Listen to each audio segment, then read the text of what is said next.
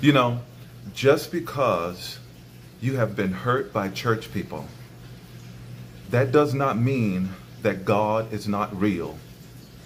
You've been hurt. God sees your pain.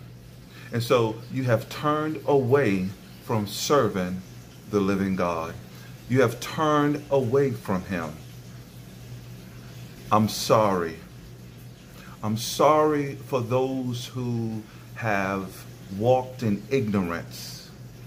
I'm sorry for those who have walked out of love, who have not demonstrated the love of God towards you. I apologize for their wrongdoing. Come back to God. After all, just think about it. Who were you serving? God or man? Come back. Come back to the Father.